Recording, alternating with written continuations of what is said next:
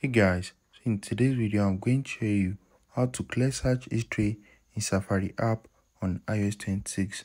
So if you just update your iPhone to iOS 26, you're going to notice a lot of changes in the Safari app. So now if you want to clear your search history inside the app, let me show you. So open the app and click on these three dots right there. So if you are visiting a website and you scroll down, this option will be hidden. Just scroll up and go into the three dots. Once you click on it, select bookmarks. Right here under bookmarks, click on this search history icon.